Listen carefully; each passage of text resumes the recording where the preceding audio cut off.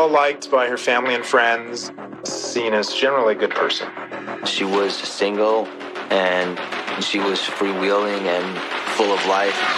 But instead of finding a second chance at love, she made a dangerous enemy.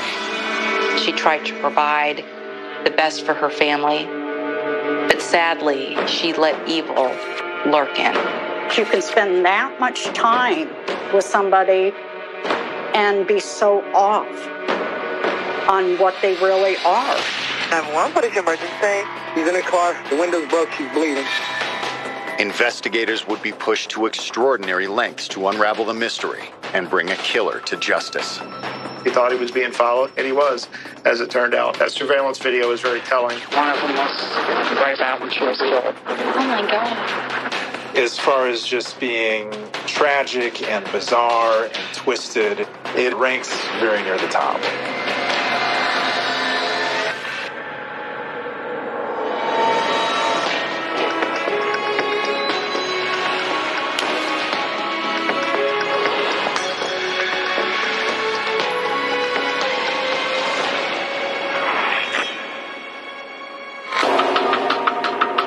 July 5th, 2003.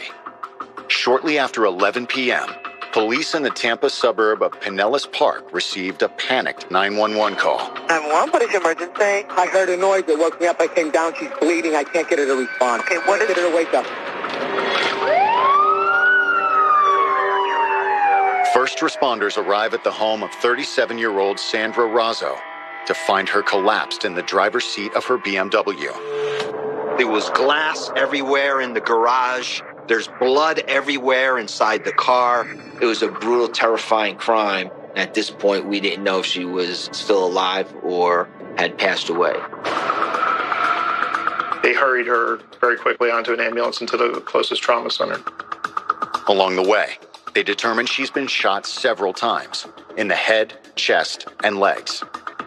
They didn't know she had actually been shot until they started treating her and they realized how many injuries she had. She was shot 8 times at close range. Sandy Razzo was transported to the local hospital where she was pronounced dead. At that point, they shifted it to a homicide investigation.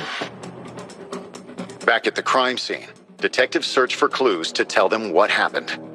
At the scene, we still had kind of a mess to deal with. I mean, we had a lot of broken glass and blood and just things that we weren't sure were going to be evidence yet at that point. On the floor, they saw multiple shell casings, which are expended cartridges from a firearm, a .22 caliber rifle, which totaled 8. Once we realized we had an actual shooting, those things run through your mind. Is it a robbery? Was it an ambush? I mean, what are the circumstances? Her wallet's right there on the floor. Sandy Razzo's money, credit cards, everything. The car's still there. You begin to rule out robbery almost right away. One thing seems clear. This was no random act of violence. If 8 shots were fired, that sends a message of this is personal. It was someone who didn't like Sandy, someone that had had a problem with Sandy, someone who wanted Sandy dead. In 2001, Sandy Razzo was going through a breakup with an ex-boyfriend in Alabama. She needed to make a fresh start, so she moved to Tampa, Florida, and settled into the middle-class community of Pinellas Park. She was just such an outgoing, positive personality, was very much into being a friend to people. She was a single mom, doing everything that she could to make life better for her child. She was sharing custody of her daughter with her ex out of state.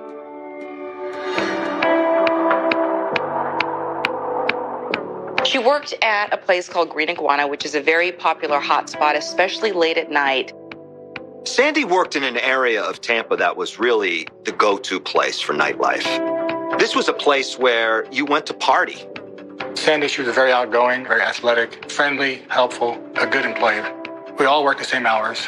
Basically just the weekends, from 9 o'clock till 3 in the morning. Sandy was working hard and saving money, sharing a townhouse with her close friend Tony Ponical. But less than 2 years after moving to Tampa, she would be gunned down in cold blood. We dispatched 2 detectives down there to start interviewing him and finding out what he knew. Mr. Ponical was the person who discovered the body. He was the person that called 911. Tony was at home asleep, and he heard a loud bang, and he went downstairs to investigate. Tony Ponicall told us he did hear the shots going off, and he thought they were just fireworks left over, from the 4th of July. We realized the car was there, and he went out. He found Sandra bleeding and moaning in pain. He panicked. He was terrified. Tony Ponicall then immediately runs back into the house and dials 911 and reports, "Oh my God, my roommate has just been shot. I think she's dead. Please come, please come." As Tony tells his story, it becomes clear that Sandy was a lot more to him than just a roommate. He is destroyed. He is emotionally distraught. We found out in the investigation he wanted more out of the relationship, maybe it to blossom into boyfriend-girlfriend type relationship, maybe an engagement down the road or marriage. Tony claims that he respected Sandy's decision, and things had remained platonic between them. But investigators can't help but wonder, had he really taken her rejection so calmly? Mr. Ponicall, we definitely viewed him as a suspect, being that they were in a close relationship. Those are the people that we want to start with at first. Coming up, police explore a new suspect and discover another layer to this growing mystery. He beat her up and raped her and held her prisoner for 2 days. He absolutely rockets to the top of the list of potential suspects.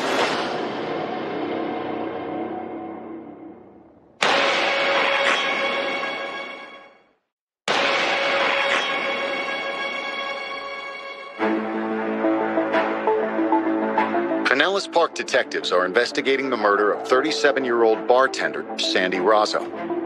Sandy's roommate, Tony Ponicall, the guy who calls 911, the guy who admittedly had a romantic interest in her, but she didn't want it. At this point, you don't know if he's a suspect or not. Obviously, you want to include those folks who may be a suspect until you rule them out. Detectives secure the crime scene and begin collecting evidence. But to their surprise, Tony also offers to let them search his car and personal belongings. He was very cooperative with us, giving us consent to collect evidence from his vehicle, from his home, and giving us honest answers to all the questions we were asking. Tony has been cleared as a suspect, so police expand their search in hopes of finding a new lead. She worked at a bar, and that would open up avenues for us to get to know who would know her and who might want to harm her. The number of times a person is shot when they're murdered says a lot about the person who pulled the trigger. And in this case, we have 8 rounds. That's rage. Tony tells detectives he knows of someone that fits that description perfectly. A man by the name of Tracy Humphrey. Tracy worked as a bouncer at the bar where Sandy worked, and that's where they met. He was a model employee and the kind of guy you want to be friends with. Tracy also worked as a personal trainer in a nearby gym, and he liked to entertain Sandy with tales about his past. Tracy begins to explain to Sandy that, I used to be on the Tampa Bay Buccaneers. I used to be a star in Iowa on the football team there at the university. I was a model. Tracy had sort of pestered Sandy to go out with him, and she resisted that. When Sandy said no, that was it. Game on for him. Tracy starts to become a little bit clingy, and she immediately begins to back off. But Tony tells police that one night in February of 2002, Tracy crossed the line. He asked Sandy for a ride home, and then somehow talked her into going inside his apartment. She alleged that he attacked her, sexually assaulted her. He beat her up and raped her and held her prisoner for 2 days.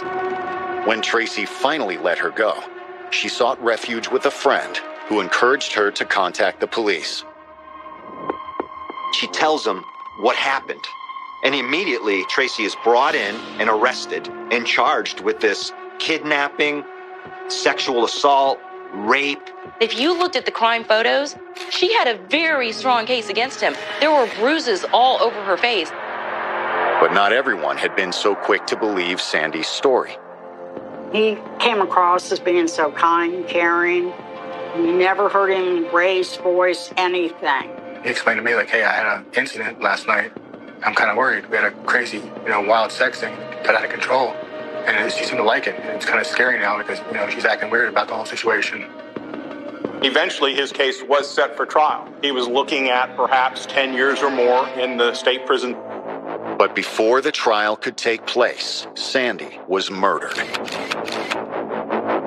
He absolutely rockets to the top of the list of potential suspects. Detectives pay Tracy a visit at the fitness club where he works, in the nearby town of Brandon.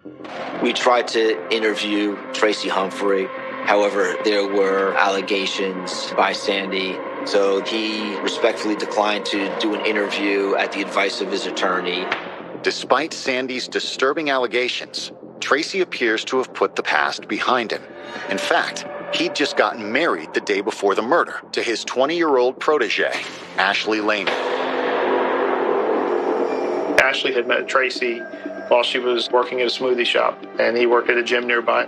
She started practicing personal training sessions with him so that she could get her personal training certification. She seemed like the wholesome girl next door, and they really seemed like they were happy into each other. Just 9 months after they met, the pair decided to tie the knot. They got married on July 4th. They didn't go on a big honeymoon. All they did was go to the beach. She wanted to get married on a day where every year they would have fireworks on their wedding anniversary. When police question her, Ashley says she and Tracy were both at home the night Sandy was killed. They did order pizza, and her friend Toby White had come over to visit. Toby was there at the house and saw them together. Ashley was a straight-A student, no criminal history, didn't get involved in anything bad. I don't think she had as much as a traffic ticket in her history. Detectives tracked down Toby White, a close friend of Tracy's. The police had contacted me, I believe it was probably 2 or 3 days after the murder, because Ashley had told them I was with them. She says, I was over Tracy's all night long on July 5th. Ashley was there. We got pizza. We watched a movie. At the time that the shooting occurred, he had a pizza delivered to his home and had a receipt for it. And the delivery man easily remembered delivering it to Tracy Humphrey. And their home is 45 minutes away from the scene of the murder. It appears neither of them could have been involved. Tracy had motivation, but his alibi checks out. Ashley Humphrey didn't even know Sandy Razzo. But if Tracy didn't want Sandy dead, who did? Coming up, a witness changes their story, and a new piece of evidence turns the case upside down. Somebody's not telling the truth, because technical forensic evidence does not lie. So the question is, who had the phone in his or her hand, and who's lying?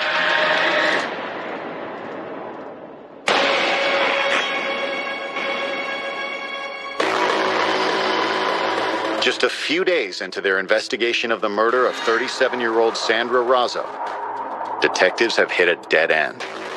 Her roommate, who called 911, and Tracy, who had a motive to kill her, you've eliminated them. So as investigators, you're scratching your head. Somebody wanted that woman dead. But when investigators talk to Sandy's friends and family, they soon come up with another lead. Her ex-boyfriend in Alabama, who has primary custody of their 13-year-old daughter. Whenever there's a custody battle with a child involved and one of those two people get murdered, you have to look at the other person. We did travel to Alabama to interview Sandra's ex and as well as talk to her daughter. There was a solid alibi. They were both in Alabama at the time that the murder occurred. So we were able to rule him out as a suspect or a person of interest. Detectives once again find themselves back at square one until they receive an unexpected phone call from a witness who wants to change her story. Toby one day calls us and says she would like to meet with us as soon as possible. Toby came back to us and said, I wasn't with Tracy at all, that he had asked me to lie for him early on. Toby claims that after she found out about the murder, Tracy invited her to the house and asked her to provide him with an alibi. My feelings about Tracy being a suspect initially were there's no way he could possibly be involved in this. He's not that kind of person. He said, I don't know what I'm going to do if you don't go along with me being with you that night. I have to have an alibi, and you're going to have to be it. I kept telling myself he must really feel that he'll be a suspect, so he has to have an alibi. That must be why he's doing this. Toby initially gives the alibi, trying to be a good friend. But in the days since then, Tracy seemed to become more paranoid and began threatening her. She starts getting concerned. Some of the physical threats while she was working out with Tracy, where he was saying if she talked to the police, something could happen. Toby changed her story. I was terrified. When you feel that your family could be harmed or you could be harmed, and unless they can arrest that person right that minute, you're vulnerable to them. But even though Toby has recanted her statement, the rest of the couple's alibi still checks out. Investigators obtained Tracy's cell phone records, hoping they might reveal some discrepancies. We learned that his cell phone was communicating near his residence there in Brandon. So it was obvious that his phone and him was at the residence in Brandon and nowhere near Pinellas Park at the time of the killing. Tracy's phone calls prove he was exactly where he said he was. However, the same can't be said of Ashley. They found that she was not at home, or at least her cell phone wasn't, on the night of Sandy Rosa's murder. In fact, cellular tower activity showed Ashley's phone was used from a very suspicious location. There was phone calls being made between Tracy Humphrey and Ashley Humphrey, back and forth, from his location in Brandon to the location right outside where Sandy was working. But does that mean Ashley is the killer, or was someone else using her phone to cover their tracks? Somebody's not telling the truth, because technical forensic evidence does not lie. So the question is, who had the phone in his or her hand? And who's lying? Cold-blooded murder doesn't seem to match Ashley's profile as an honor student. But when investigators dig a bit deeper, they discover Ashley's past is much darker than anyone realizes. Her mother was an alcoholic. Her father was in prison. You see violence. You see a young girl being raised by her grandmother, whom she counts on for everything, and then that grandmother dies. You see a broken person. She was looking for something. She was looking for a father figure. And Tracy Humphrey provided that. Tracy provided security. Here's this older man. He is muscular, but also very kind of sensitive. She sort of fell under his spell. He begins telling Ashley, I'll take care of you. I'm going to sculpt you into the perfect woman. I'm going to help you work out, and you're going to be a model. So when Tracy proposed to her, Ashley wasn't just saying yes to the man she loved. She was saying yes to a second chance. The only roadblock in this, Sandy. Sandy could send Tracy away to prison for 10 years. Tracy Humphrey had several arrests in his past. According to state law, if you're convicted with a battery, any subsequent battery will be a felony charge. Because of the actions he took against Sandy, he was looking at a possible, 10-year sentence in prison. Had Ashley decided to take matters into her own hands and get rid of the problem for her new husband once and for all? To catch a killer, detectives hatch a risky plan. But if it fails, they could have another murder victim on their hands. He could have snapped my neck in a matter of seconds.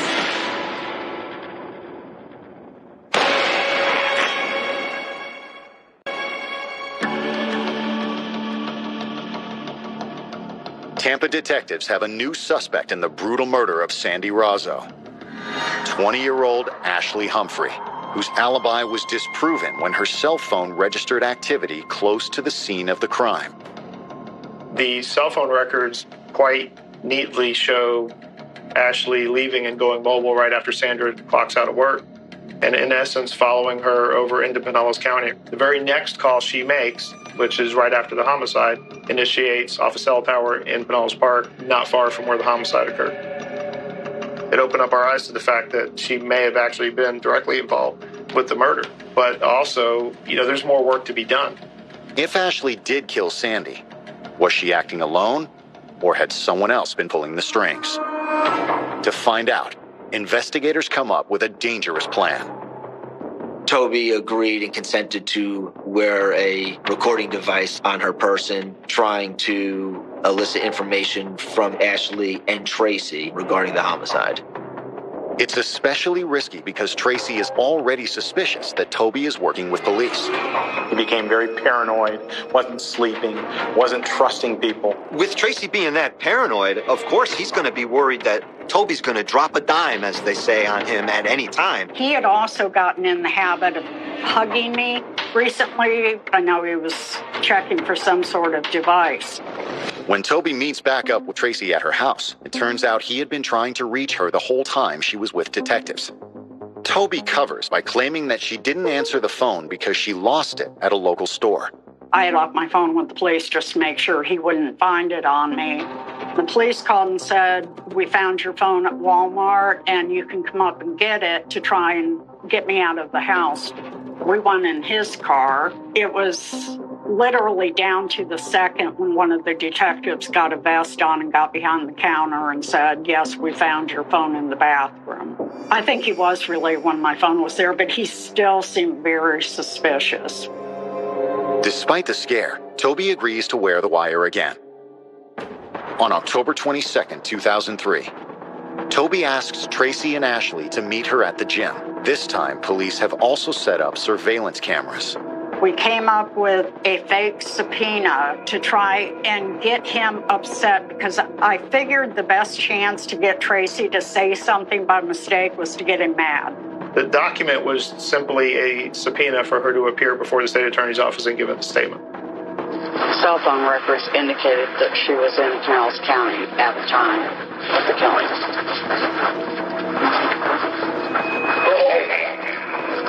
That was one thing that I hope wasn't true. It showed like 2 or 3 times that it was bouncing off Pinellas Park Towers, and one of them was right about when she was killed.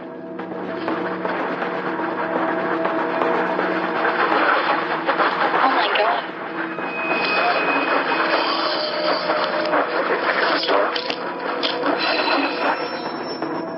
Tracy was very, very concerned about the investigation. He was very frightened. He was very afraid.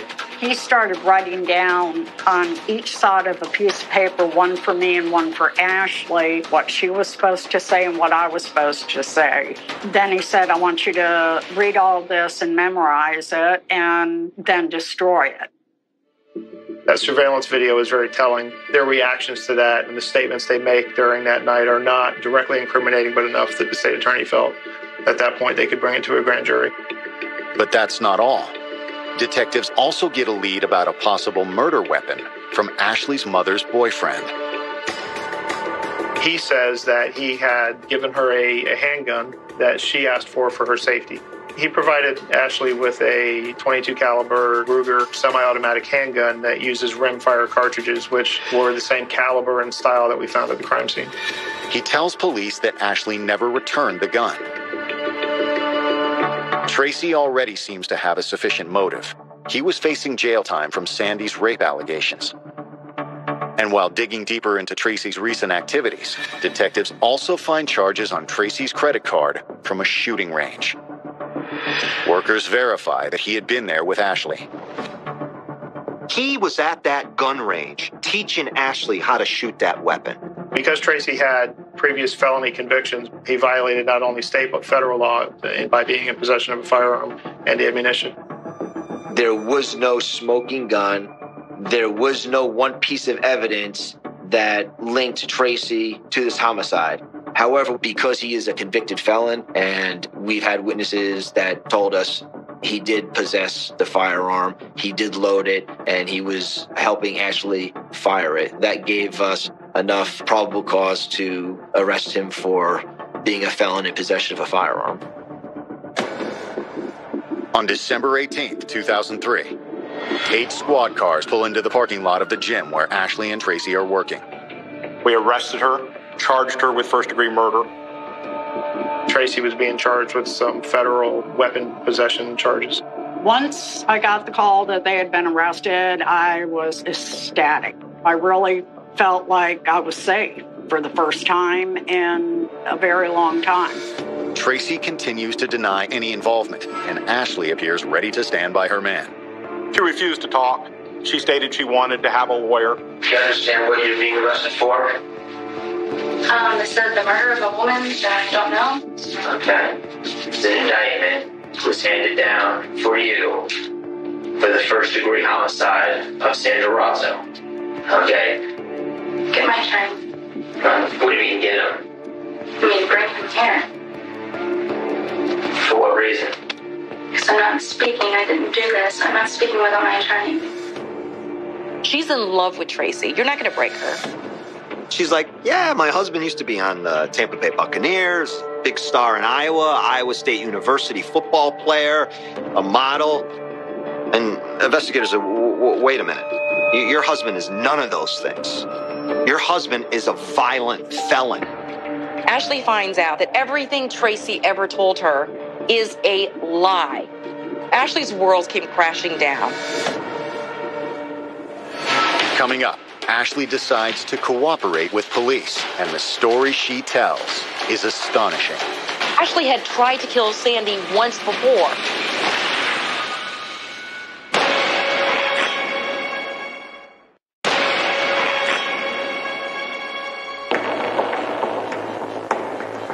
Ashley and Tracy Humphrey have been arrested for the murder of Sandy Razzo. Investigators believe Ashley's motivation had been to keep her husband out of jail. But now she's discovered that everything Tracy told her is a lie. He presented himself as a former professional football player, as an underwear model, when in reality, he had a huge, lengthy criminal past, known to abuse several women. She realized that that whole relationship she had with Tracy was an affront, and she started realizing that she had been used. He thought that once he married Ashley, she would never testify against him because she wouldn't be able to legally. What the law says is we can't use verbal communications that you make with a husband or a wife during that marriage. However, actions can always be talked about. And, of course, she could testify to everything that took place prior to that wedding. And after speaking with attorneys, that's exactly what Ashley has decided to do. Ashley's attorneys came to us and said she was willing to talk. We allowed her to plead to second-degree murder, and her sentence was 25-year minimum mandatory sentence. Tracy had convinced Ashley that he was innocent, that she was a scorned lover who was making up this incident, and that he had nothing to do with a sexual assault. Sandy was going to prevent him and her from living happily ever after. She believed in him. She loved him. Ashley tells detectives that on the night of the murder, Tracy made her wait for Sandy outside the Green Iguana with a plan to ambush her. So on July 5th, she was watching Sandy's place of employment for numerous hours. Sandy left her work at the Green Iguana in Tampa. She got into her vehicle, and Ashley followed Sandy from Tampa over to her home in Pinellas Park. Ashley told us she parked right in front of their driveway. The garage door didn't even have time to go down. She walked up to the driver's side of the vehicle. Sandy was still in the driver's seat. She just turned the car off, and Ashley just started shooting into the car, and she shot a number of rounds from outside the vehicle into the vehicle, striking Sandy. Ashley says she fired without hesitation, and the reason why stuns everyone in the room. Ashley had tried to kill Sandy once before. It was a bombshell. On the night of Memorial Day weekend, there was an attempt on Sandy's life. Ashley says that on the previous attempt, Tracy sent her to the Green Iguana with a rifle. She stayed in that car all day. When Sandra came out, she leveled that rifle across the parking lot at her, looked through a scope, pulled the trigger, the gun went off. Ashley shot through the passenger side mirror of her car. Sandra looked around like she heard a noise and then got in her car and left.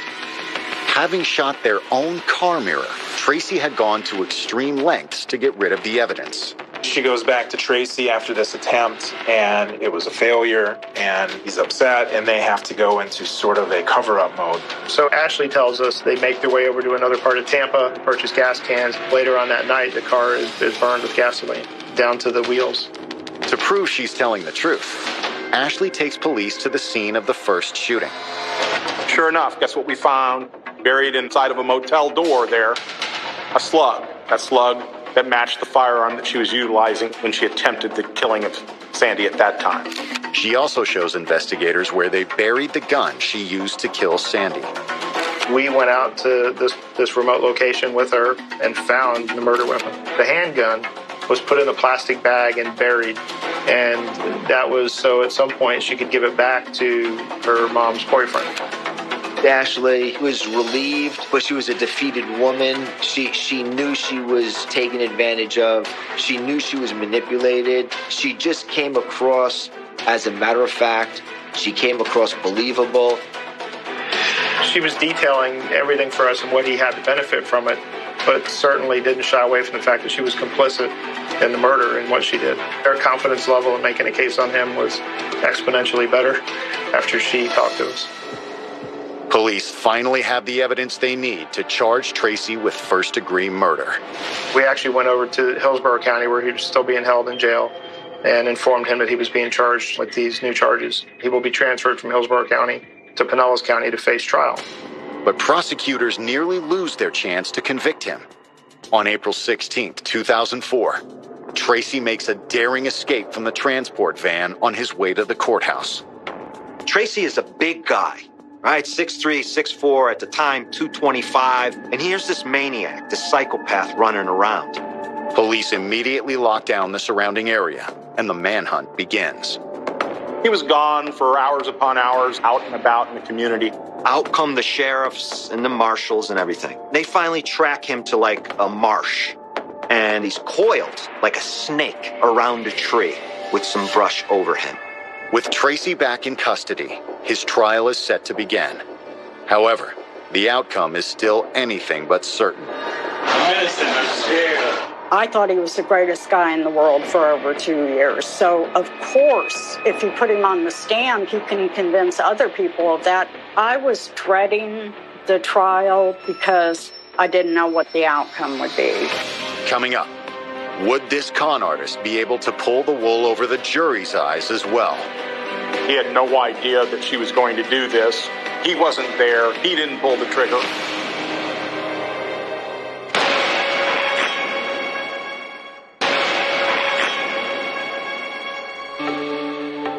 Tracy Humphrey faces the death penalty in the murder of Sandy Razzo. His wife Ashley has already confessed and taken a plea deal to testify against him. You would have a husband and wife essentially testifying against each other. And the fact that you had an older man with a history of deception who was able to get a young woman to marry him one day, chauffeur him the next, that's just so unusual. I think we felt pretty good about the case we had against him. In my mind, it really hinged on their ability to believe Ashley. On February 14th, 2006, almost 2.5 years after Sandy's murder, Tracy's trial begins. The trial starts on Valentine's Day. I found it quite ironic. This was all about love, right? Prosecutors describe him as a violent criminal who used his wife to take vengeance against Sandy for accusing him of rape. Tracy Humphrey had convinced Ashley that he was being wrongly accused by a girlfriend that was jealous. Tracy was saying, I can't go to prison. I want to spend the rest of my life with you. I love you. She's lying. He was very manipulative. She became enamored with him and for whatever reason seemed to be very subservient to what he wanted. To keep suspicion off himself, Tracy directed Ashley to take care of all of the details. He's got that type of street smart that he feels he can beat the system. He was thinking that nothing would come back to him. Ashley had received a firearm from her mother's boyfriend.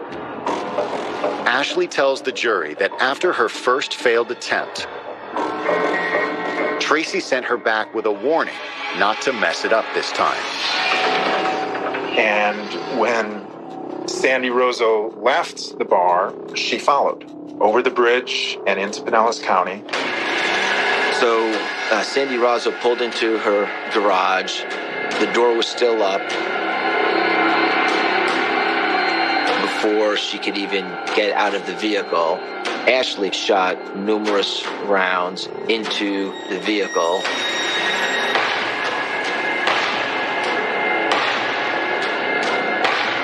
And ultimately into Sandy Rozo, killing her.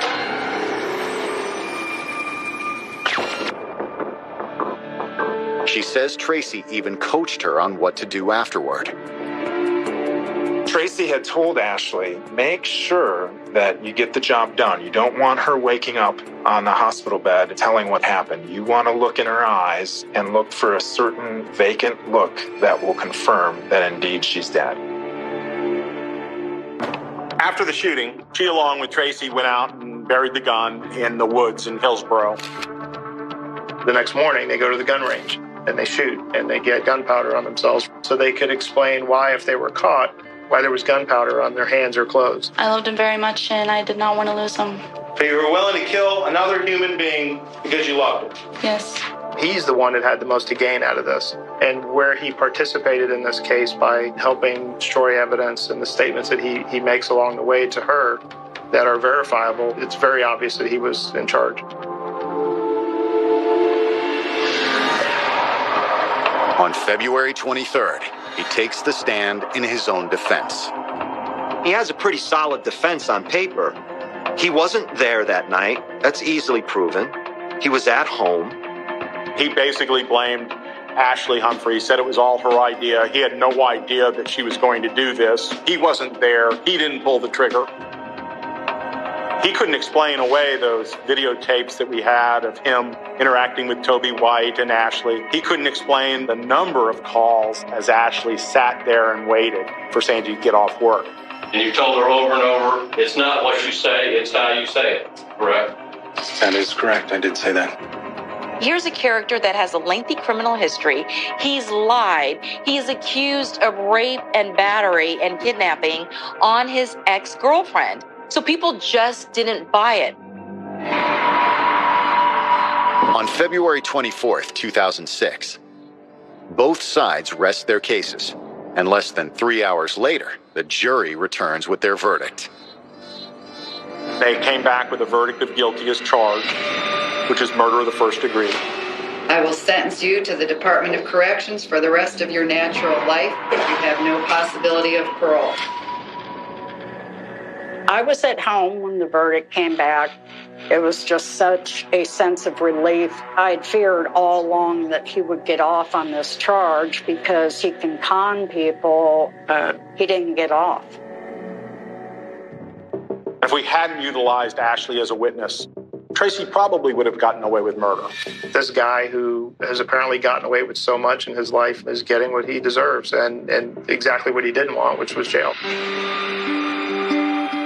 But while justice has been served, nothing can repay the terrible cost of his revenge. Sandra's daughter missed out on having a mom for the rest of her life. Her mom, her sister, missed her tremendously.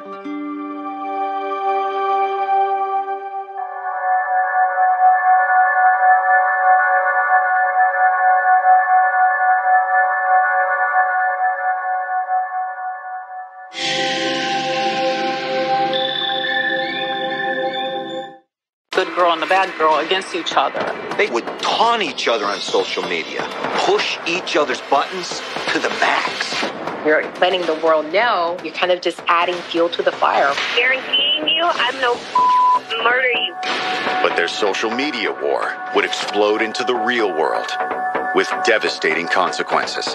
These girls, the escalation of the anger was just incredible. And investigators are left to unravel the truth behind a love triangle gone horribly wrong. You wouldn't think something like this would ever happen.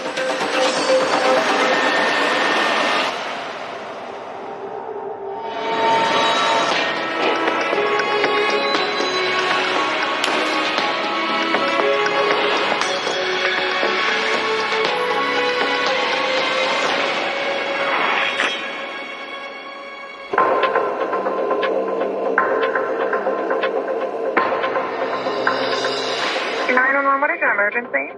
There's people fighting out here, and there's a girl laying in the middle of the street, and I don't know what the hell's going on. And we need police out here now. They're fighting. We gotta hurry up and get here quick. Sure, they're already on the way. Officers are immediately dispatched to an address in a residential neighborhood in Pinellas Park, Florida. It's a nice neighborhood. It's a working middle class neighborhood, so that was kind of out of place. For a town that has just a little over 55,000 residents in it, we don't have violent crime on a regular basis. When I pulled up at the scene, I saw kids, like high schoolers, some guys yelling, and some of the girls were screaming, crying, and they're running from this area where this van was. I wasn't sure what we had at that point, and I walked up to the area. I could see a green minivan that was stationary in the middle of the road, and there was a female that was laying on the ground, her feet were underneath the van, and there was a crowd of people around her. I didn't really know what was going on. I just saw that it was a young girl that was hurt. As the officers get closer, they see the girl is in critical condition, bleeding from a chest wound. She was unresponsive. She was having a hard time breathing. She had a blank stare. She was not conscious. And that was a sad sight, just seeing her lay there. While EMTs rush the victim to the nearest hospital, the officers secure the area. The first thing police learn is the name of their victim. 18-year-old high school senior, Sarah Ludeman. Sarah Ludeman was a local girl, grew up here in Pinellas Park, single child, 2 great parents. Her parents always wanted a baby. They couldn't have one. Then all of a sudden, along came Sarah. It was one of those miracles. So she was doted on quite a bit. She was an only child. She was showered with love from her parents. She was smart. She excelled in athletics. She was involved in her church. And she was so innocent. But in the fall of 2008, that all seemed to change when she met a popular 19-year-old named Josh Camacho. Sarah's, an average girl, very much not his type, but what does he do? He zeroes in on Sarah, and he just went after her. The two immediately formed a connection, even though Josh was the complete opposite of Sarah in almost every way. He was the type of guy you absolutely do not want your daughter to date. Josh, I think, tried to at least portray that image and live up to that if he could. There were several photographs that he would post where he was, posing with his shirt off, smoking, gun in his hand, things of that nature. Josh also had a reputation as a ladies' man. I think Josh Camacho fancied himself as what you'd think of as a player. He definitely had some experience in the world of dating with other women, where Sarah, counter to that, was a much different person, much more reserved. Despite their differences, Josh made Sarah feel special in a way no one had before, and the teenager was smitten. When you're a typical teenager, your hormones are going crazy. You're not thinking clearly. They began communicating more frequently, and then things kind of escalated from there. Soon the two were inseparable. I think Sarah saw this as, her first true relationship.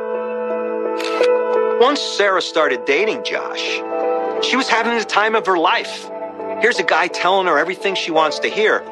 From that point on, Josh was all Sarah could think about. She's a teenager. Sarah felt like Josh walked on water. She fell for him. Sarah gave him her heart.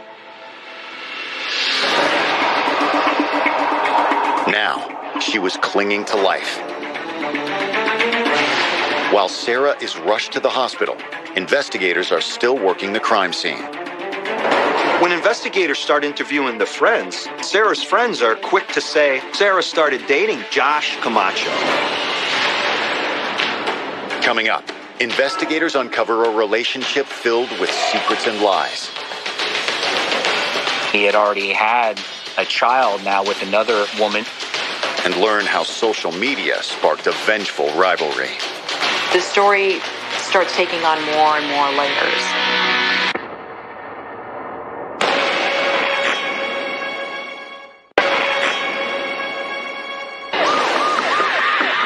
EMTs have rushed teenager Sarah Ludeman to the hospital after Pinellas Park police found her bleeding in the street.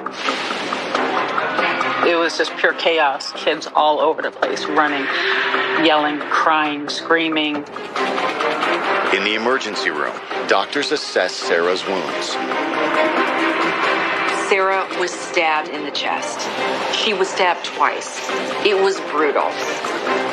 She did suffer a stab wound to the upper left shoulder and then one directly over her heart. So certainly a serious life-threatening injury. While surgeons work to treat Sarah's critical wounds, police at the scene are left trying to piece together what happened. Who would stab the 18-year-old high school student, and why? We were looking for if there was any weapons used. What kind of stabbing? Was it a knife? Was it a blunt? What was it? You're looking everywhere for everything, but I could not see anything. While questioning witnesses, including Sarah's friends, detectives learned that she had been dating a boy named Josh Camacho. He was popular because of his weapons and his hard attitude. And I believe that's the only reason, is because people were more afraid of him. The victim's parents arrived on scene, so we were trying to keep them calm. The family was very upset on the scene. I could feel for them as a father. When I put myself into the place of Sarah's parents, their only daughter, stabbed, it's devastating. I mean, it destroyed them. Once they're able to calm down, Sarah's parents tell police they've had concerns about their daughter's relationship with her boyfriend, Josh. Sarah's parents, they were obviously apprehensive about this. They were familiar with Josh, at least as they learned more about him, still trying to protect her as a young, innocent girl. Sarah grew up in a very protective, safe environment. Her parents kept track of her. They, obviously monitored the things that she was doing. Her parents say they tried to be supportive at first. Mr. Ludeman did, I think, what most good dads would do when their daughter's dating someone they don't necessarily approve of. He kept that kid as close to him as he possibly could. He would take him to Rays games. He would invite them to hang out at the house. He wanted to make sure that he didn't chase his daughter away by chasing her boyfriend away. But they had no idea how much power Josh had over their daughter until they started noticing changes in her behavior. Joshua Camacho was pretty much her first true love, and I think that affected her and kind of changed her in a way because he became part of her life. As Sarah begins to date Josh and fall in love with him, she begins becoming a different person. She begins not caring much about school as she used to. And he might feed her self-esteem, but he's changing her to become the way he is. Sarah's parents felt Josh was a bad influence, so they pressed their daughter for more information about her new boyfriend. What they discovered gave them even more cause for concern. During this time, he had already had a child now with another woman. Her parents learned that when Sarah met Josh, he had a girlfriend who was pregnant with his baby. Josh, a teenager, already has one child, and according to all the reports, he's not paying any money for that child. Girls seem to go for the bad ones sometimes, and he was bad news. After telling police what they know, Sarah's parents head to the hospital to be with their daughter. Meanwhile, her friends tell detectives that despite Josh's bad reputation as a player, Sarah was convinced she was the only woman in his life.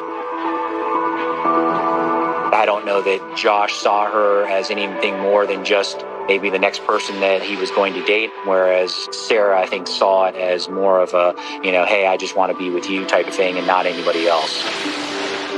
Sarah was in love, and she wanted everyone to know. So she did what many teenagers do. She wrote about her feelings online. Sarah posted one picture of her and Josh together, and she wrote a caption. So this tells me what? She had fallen for this guy, hook, line, and sinker. She was saying, look at me, I'm with him. And as we all know, social media puts it out there for the world to see. Sarah's friends say that's when she found out she wasn't the only woman in Josh's life. Sarah's posting all these images of her and Josh on MySpace of them in love. And then she gets a message out of nowhere that says, wait a minute, I'm his girlfriend. Who the hell are you? Sarah had no idea that Josh was being unfaithful. And when she found out, it made her explode. Coming up, as doctors fight to save Sarah's life, detectives learn the identity of her rival. You keep playing games. You're a pathetic little bitch. Honestly, what you have that's going for you that Josh wants you over me for?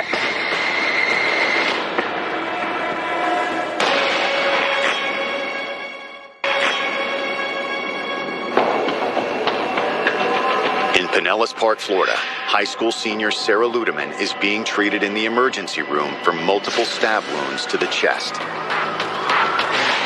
6 months before the stabbing, Sarah discovered her boyfriend Josh Camacho was seeing another girl. Her name was Rachel Wade.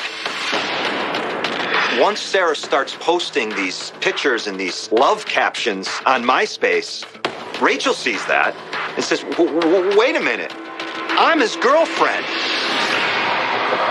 Like Sarah, 19-year-old Rachel Wade grew up in Pinellas Park. Rachel Wade was your typical teenager, came from a middle-class, hardworking family, and really seemed to have it all. Rachel was outgoing and very social, one of the cool kids in school. She probably maybe had some of that bad girl persona about her. Became a little rebellious, very independent, strong-willed. Rachel took her teen rebellion farther than most girls, however. At 16, she moved out of her parents' house and dropped out of school. She started working at a local restaurant to support herself. She worked full-time as a server there, and she had her own apartment, and she was pretty much independent. She was kind of spreading her own wings and was doing her own thing, just becoming her own person at that point. She seemed to have her pick of the boys in Pinellas Park, including Josh Camacho. They had begun dating over the summer of 2008 and dated through the end of that winter. So it came as a shock when Rachel saw the picture of Josh kissing Sarah on social media. According to her friends, Sarah confronted Josh about cheating with Rachel, but he denied it. Sarah goes to Josh and says, what is Rachel Wade, this girl, talking about? You're with her. Josh says, wait, baby. That's old news. That's been long over. Don't worry about it. And Sarah believed him. And so you have now Josh in the middle of this where he's actually playing both sides of the coin. It seemed like he was going back and forth at times with different girls that he had dated. In this case, Rachel and Sarah. Sarah's friends tell police that she was scared of losing Josh, so she decided to trust him and put the whole thing behind her. That is, until Rachel started attacking her online. You can be so much more brave on social media with your threats. You may not say that to someone face to face, but you certainly can threaten them on social media. They would post things, photographs at the beach, things of that nature. Rachel began to attack those photographs almost in a cyberbullying capacity. Why would you wear that to the beach? Don't you know you look fat? Cruel things, clearly designed to hurt Sarah. That's when the two girls started to compete for Josh's attention. I certainly think that generated some rivalry between the two of them, where now not only did just the two of them know that they were kind of dating Josh back and forth, but now the whole world knew. They were leaving pictures anytime they were with Camacho. They were taking pictures of them with him, almost like to show each other, like, look, I'm with him now, and, I have him type of thing. And Sarah's friends tell police that no one seemed to be enjoying it more than Josh. Josh Camacho definitely played these girls off of each other. He would go with one day and take pictures with her, knowing she's going to post these. But at the end of the day, he's telling Sarah, oh, I love you and I want to be with you. He drew some sort of joy out of being the center of attention, if you will, having two girls vying for his affection. Surprisingly, neither Sarah nor Rachel seemed to blame Josh.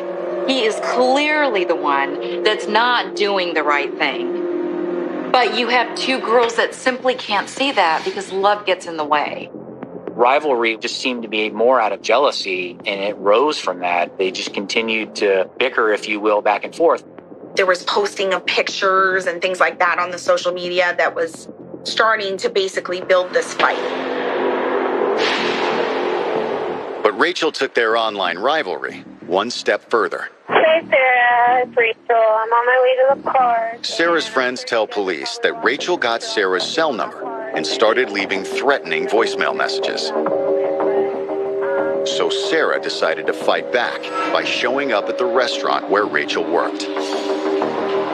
Sarah had gone with some of her girlfriends and sat in her section so that Rachel had to wait on her table to intentionally give her a hard time. Sarah and her friends sent the food back, made complaints about the service, and made it rough for Rachel. Sarah didn't show up with Josh at Rachel's place of business, but enough to where Sarah would show up and maybe rub it into Rachel's face, about, hey, I'm the one dating him. Not to be outdone, Rachel would then reciprocate.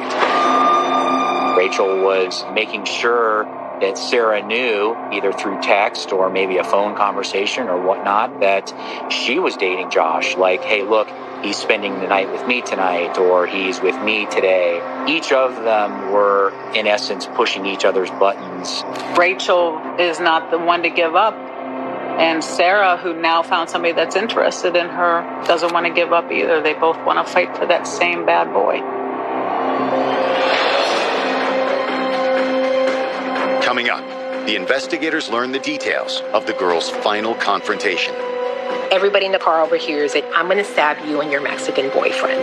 It lasted no more than maybe 10 seconds tops.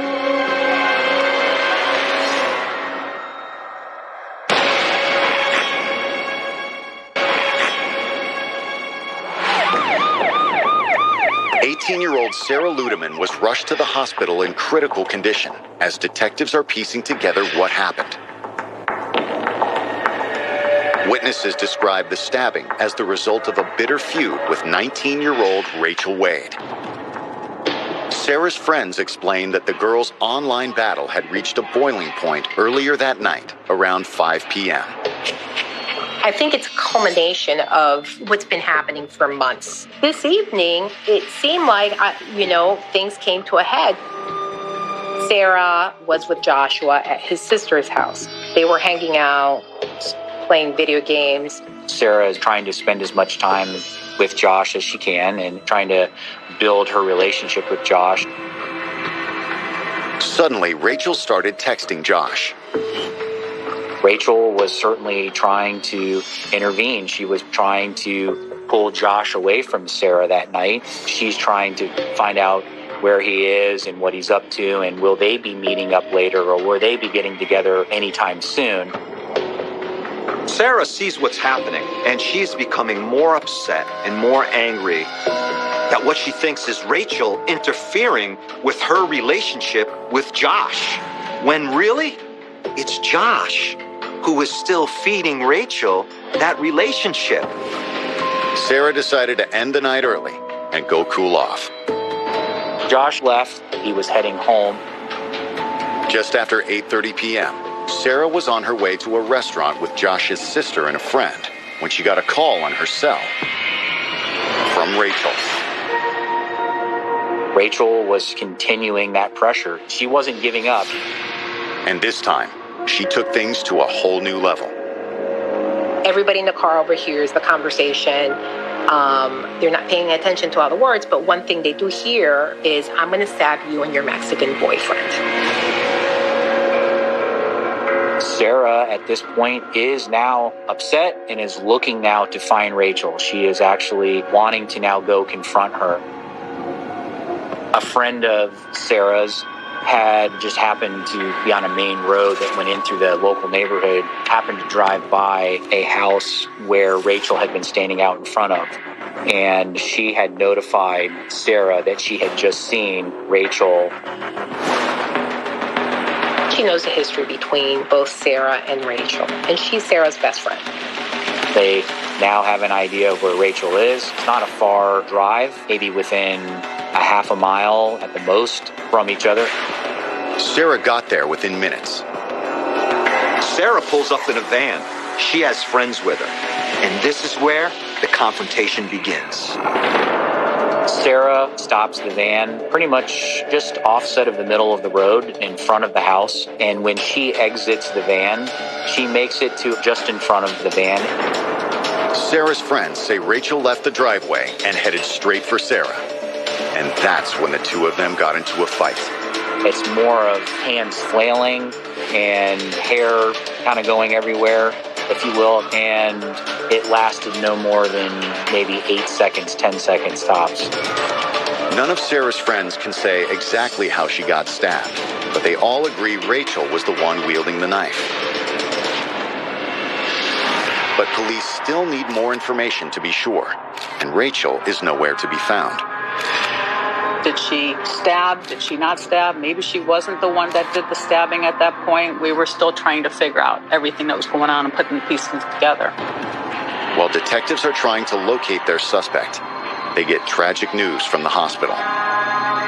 Sarah has died. They obviously did what they could to try to stop the bleeding that she was suffering from. She did suffer a stab wound that actually penetrated her heart, and that was causing bleeding internally and ultimately was pronounced deceased there at the hospital. Their assault case has suddenly become a murder investigation. Thankfully, one of the witnesses tells police they saw where their suspect ran after the stabbing. That's how we basically was somebody saying, hey, that's one of the girls involved, or that's Rachel. She was sitting on this little bench at the front door. She had a straight face, almost stoic. She took out a cigarette and began smoking. The way she sat there, so calm, you know, and I don't think she really understood the seriousness of this whole thing. I approached her and asked her about speaking to her about what had happened that evening. Rachel agrees to come in for questioning. And what she tells investigators is shocking. You know what happened to Sarah?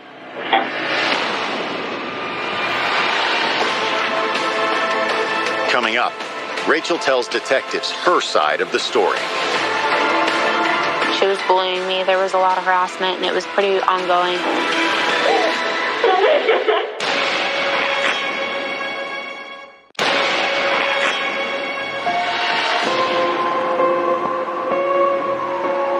Pinellas Park police investigating the stabbing of Sarah Ludeman finally have a suspect, her bitter rival, Rachel Wade. And just hours after the murder, she goes in for questioning. Hey, I want you to understand that right now you're not under arrest. Okay, you came back here voluntarily with us, and I appreciate that. Okay, but I would like to talk to you about this. In doing so, I want to read you your rights. Okay, have you had them read to you before? She described to me how she had been dating Josh. We went back through some of that background. So it's you and Josh? Yeah, me and Josh. I've known him forever. Josh Camacho, right? Yeah. I've known him since like elementary school, and we ended up dating starting, I don't know, like June or July of last year. She described these confrontational messages or conversations that she had been having with Sarah off and on. She started with me to begin with. No, she started with you, I mean, causing problems. Somehow got my phone number, started calling me, started harassing me. It made like probably a threat every couple weeks. She'll either private call me or send me an email. She even says that Sarah threatened to kill her. She was going to beat my ass, but she was going to kill me because I was with him and she wasn't going to allow it to happen. Rachel admits to threatening Sarah, but only as an attempt to get her to back off. I did feel like she was bullying me. There was a lot of harassment, and it was pretty ongoing. As for their fight earlier that night, Rachel acknowledges that it happened. But she didn't see what happened after that. You know what happened to Sarah? How do you think Sarah ended up getting stabbed? I really don't know. We were all down there, but I don't know. She stabbed. How do you think she got stabbed? I don't know. She's kind of beating around the bush. She doesn't mention a knife. She doesn't mention the stabbing. She just acts like, I'm the victim here. These girls pulled up. I came out. And this is what happened. I don't know what happened. But detectives aren't buying it, so they put the pressure on, telling Rachel they had multiple witnesses who saw her go after Sarah with a knife. So I'm going to give you an opportunity to tell me again the truth this time about the thing with the knife. Okay? Where did you bring it from home? I brought it from home. Okay, what kind of knife is it? It's a regular kitchen knife. She indicated to me that she had been carrying the knife or had the knife out of protection. She tells police, I was afraid for my life. I thought Sarah's friends and Sarah were going to jump me. She had called me and told me that would be the night that she would find me. And pretty much that she was going to fight me that night, and it was not just her. She wouldn't be alone. Rachel says she had gone to a friend's house out of fear for her safety, and that's when Sarah and her friends pulled up. I was sick of the harassment, the drama, and I didn't know if it would stop it or not, but, it just seemed like that's all she wanted from me. She claims that Sarah started the fight, and she was just defending herself. I don't remember a whole lot of it. I do know that my first intention was to scare them. You had the knife in your hand. How do you think that blade came in contact with her? You said she was... I was just swinging at her. I just had it, and I was swinging at her. She kept hitting me, and I just started swinging back. With the knife? With both hands. Okay. But police have to wonder, if Rachel was so scared of Sarah and her friends, why did she confront them? This person is in fear of someone attacking her. I guess I would have expected that person to act differently. I would have expected them to have either run into the house for safety. I would have expected them to jump into her car, which was there, and leave the scene, or perhaps pick up a phone and call 911. It was about halfway through that conversation with Rachel that I disclosed to her that Sarah had died as a result of her injuries. She died as a result of the stabbings that she had. I didn't know what anything had just happened. I just wanted them to finally leave me alone. When I told her that, she was in complete disbelief. She broke down. I think in her own mind, Rachel thought that she had maybe just injured her, but I don't think that she ever thought that it would have ever reached the point of death. After I realized there was blood on the knife and Sarah had walked away, I didn't know how bad the injuries were. Rachel tells police she didn't know what to do with the knife and panicked.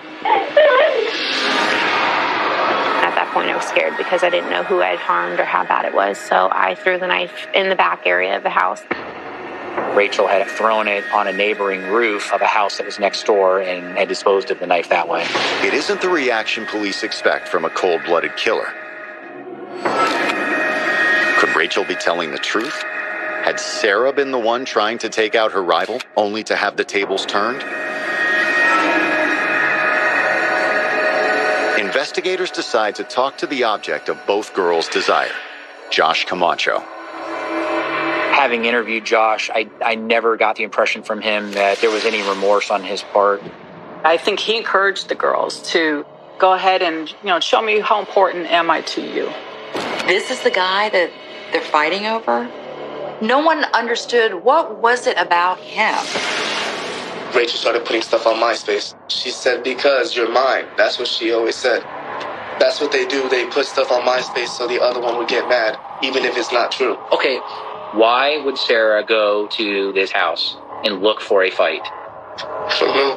I told Sarah not to go. I was told by Rachel that you were encouraging her to fight Sarah if you loved her to fight with her. Is that true? That's a lie.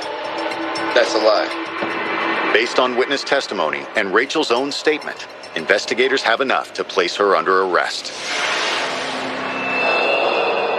At that point, it was very clear there was more than sufficient evidence for a second-degree murder charge.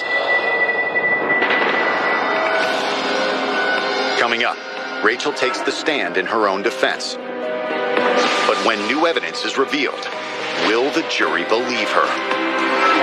We get these voice messages. You can't even believe this. I'm going to show you psycho. You're with the wrong person.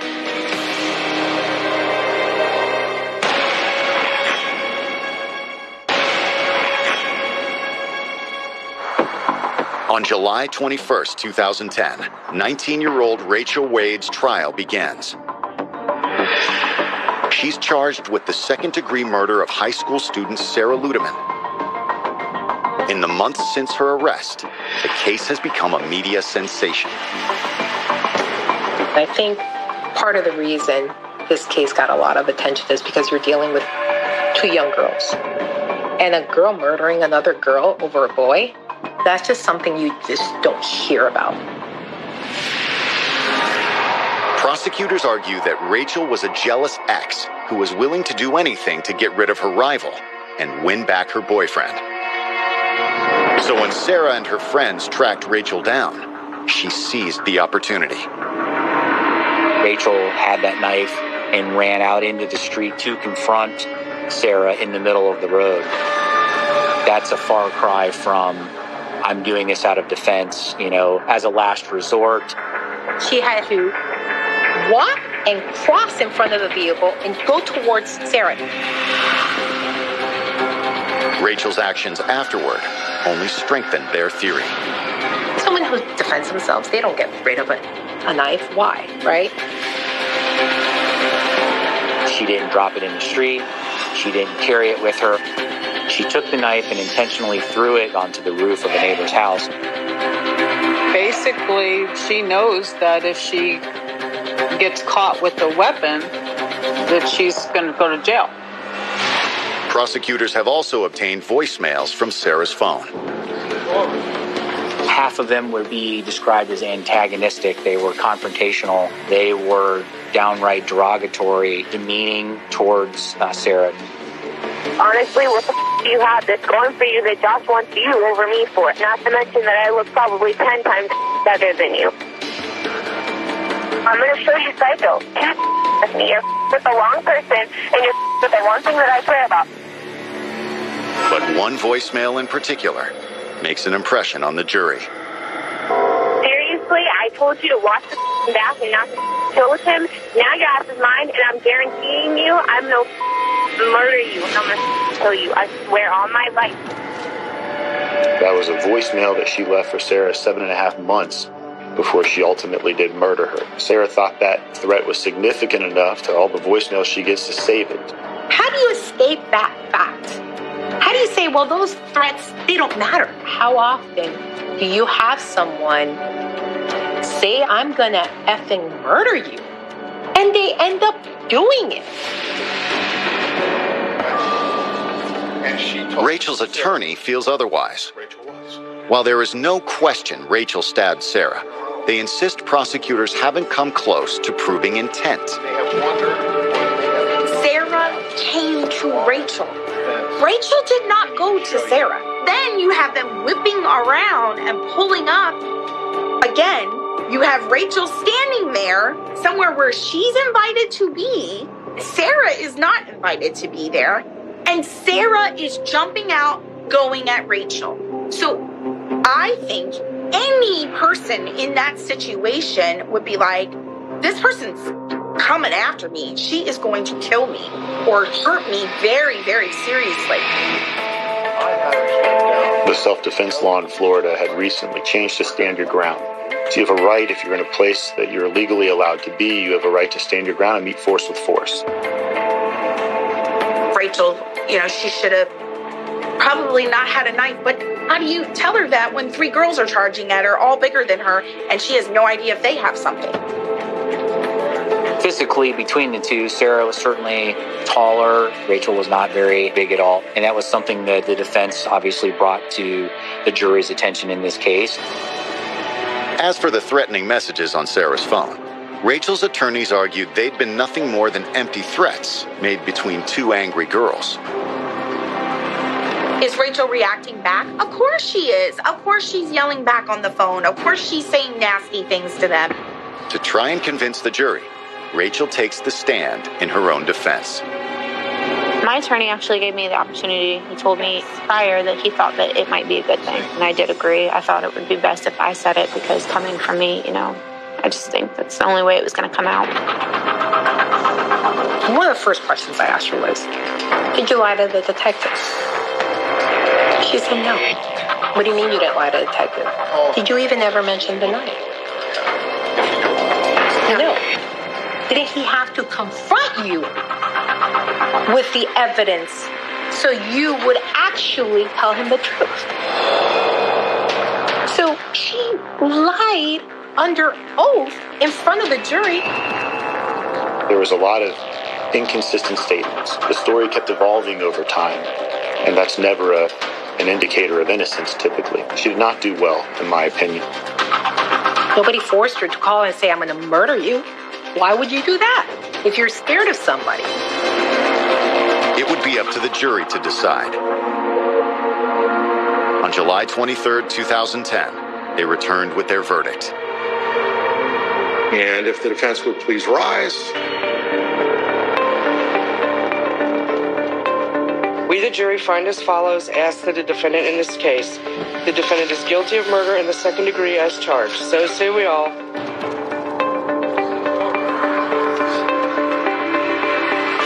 Rachel was crying, but Sarah Ludeman's parents did not believe her for a second, and I honestly feel that the jury did not either because of that voicemail where Rachel threatened to kill Sarah.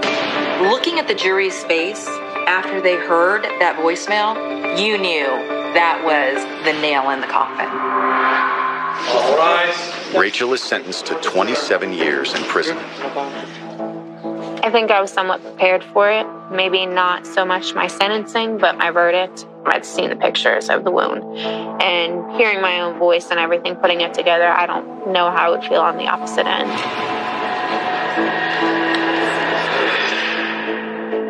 For Sarah's family, the sentence isn't harsh enough. She could have gotten life in prison. Those who loved Sarah Ludeman absolutely will tell you that justice was not served. And it had all started because of teenage love scorned. Here's a boy that walks into their life and everything unravels, and you have two families that are destroyed forever.